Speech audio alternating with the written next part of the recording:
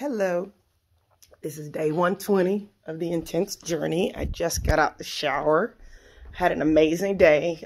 This is still another one of those weeks where really did not post a lot.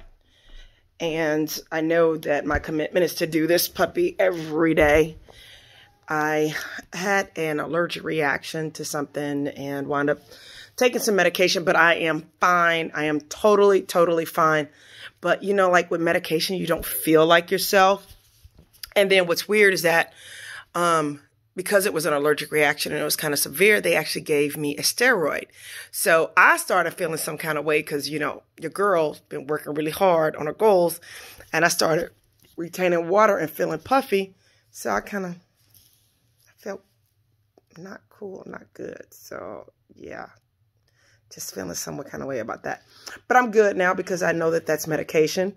I have been wholeheartedly vegan for the last, actually 4 days, I believe it is. 4 or 5 days. Like, no BS. Straight up vegan. So, feeling good about that. And obviously, I'm not going to be vegan for the rest of my life. That's just not my jam. But I do want to do it for a good 6 months just because I feel with this antibiotic, with me getting, you know, sick or getting, you know, this allergic reaction, which I think has something to do with me consuming some dairy and some gluten because I've had that for the most part out of my diet, except for every once in a while, but more so if you follow me within the last month or so. So I think that I just had a bad reaction to something. Don't really know exactly what it was, but this journey is about being transparent and it's about getting healthy and it's about taking care of myself, taking care of my body, taking care of my company, taking care of my life. And part of that is knowing when it's time to make a dramatic shift. And I've got to make a dramatic shift in, like I've already shifted. Like if you followed me on this journey, I've already shifted and I eat cleaner and I'm better and all that kind of stuff. But I think because I'm so close to like tasting exactly what I want my life to look like, meaning like as far as the fitness is concerned, relationship-wise, I've got a great relationship. Got an amazing husband, got amazing kids. My company is doing well. Anything that we're working on in the company that needs to be better, I'm already working on those things. But my body is something that has been just a work in progress. And so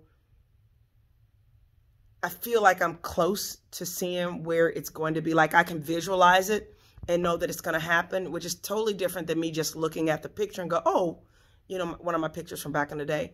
It's different from me looking at that picture and go, oh, that's what I want to look like again, as opposed to me having the image, like I can actually see the image. It's not just the image on paper, but it's the image in my head that I can see myself becoming, and that is starting to come to fruition. So I feel good about that because I really believe that if I can see it in my head, I can make it happen in reality. And so, making this drastic change and wanting to really focus harder than I've ever focused on this is important to me. And I want to share that with you. And that's why I call this the intense journey, the next 90, because I really wanted to take this next 90 days and really just knock it out the box. So that's what I'm going to do.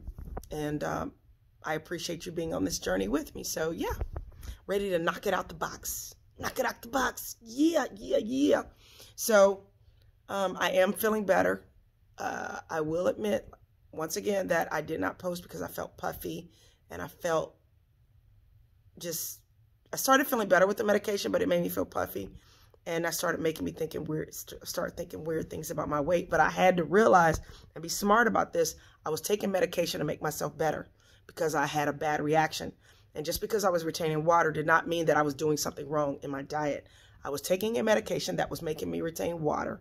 But because I am so paranoid about going back in the other direction, I didn't feel good about myself because I started seeing this puffiness.